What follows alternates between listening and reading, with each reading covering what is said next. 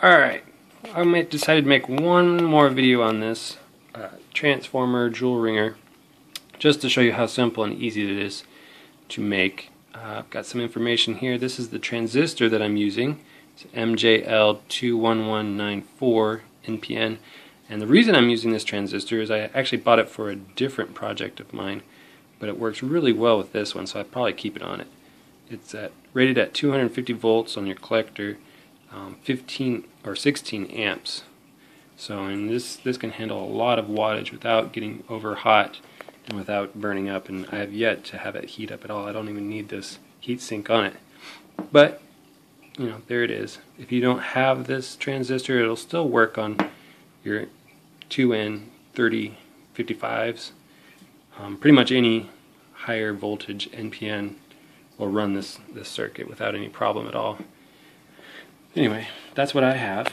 And the first thing I should do on all my transistors is hook up this little LED diode, just because it's easier to do it now than it is later. And I kind of set them back a little bit further so you have plenty of space to hook up. So there it is. What you want to do is come over here, and it doesn't matter which side you hook it up to. Whenever I disconnect the microwave oven transformer, I like to cut my wires instead of just disconnecting them, because you can use these connections later and swap them around and put them on different parts of the transformer if you like. So we're going to choose, I'll just go with the blue one today. We'll hook that up and solder it to your collector here in the middle. Alright. Okay, so now that we got this soldered on, we got it one wire connected to your collector, which is in the center. Then we have our trigger, which is their base, and then our emitter, which is our ground. So we'll hook that up to our ground. And then we got our trigger wire, which is the second half of the secondary, or I should say the other side of your secondary goes here, and then the other side of that is right here. And one thing that we'll notice right away is this circuit does not work without a load. It needs that load to get the whole thing to start oscillating. So we'll connect that to one side of our light. We're just using an LED light bulb. I took the top of it off. This is just a 40 watt dimmable light. That way we can adjust it to the lowest settings and we'll still get some light out of it. If you don't use the dimmable, then it only works with the higher voltages. So we got the other side of our wire, and that goes to your collector as well. So that will be the ground of our load, and then the other part of it comes to the high output of our transformer right here. So the only thing left to do is hook up our power. And right there. Okay. So we'll see if this thing will work. 12.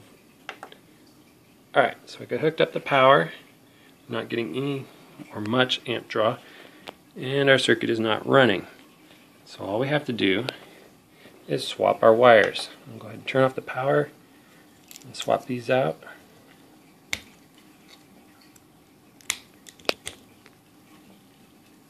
Put the blue on this side. Put the power over here, and that's why I like those little easy snap-on.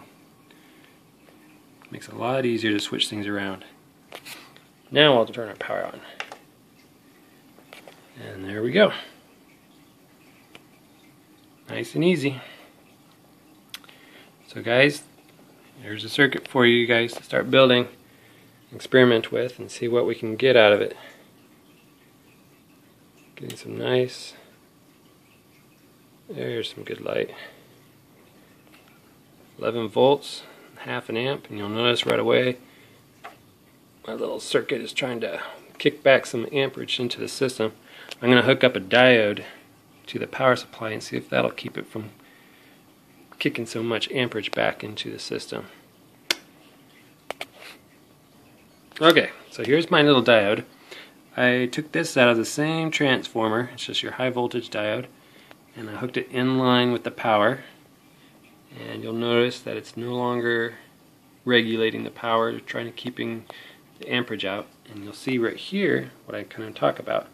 If I disconnect it and hook it over here, I get that strobing effect again. And it's regulating. I got my little light on.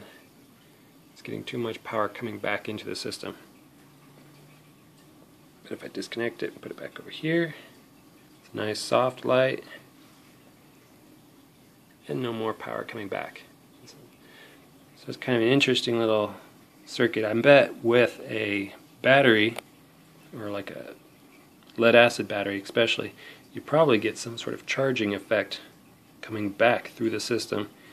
It'd be interesting to see and experiment with. But until I do that, this is all I have to show you. So, guys, have fun, experiment, play with this circuit, and maybe you'll come up with something even better. Talk to you guys later. Bye.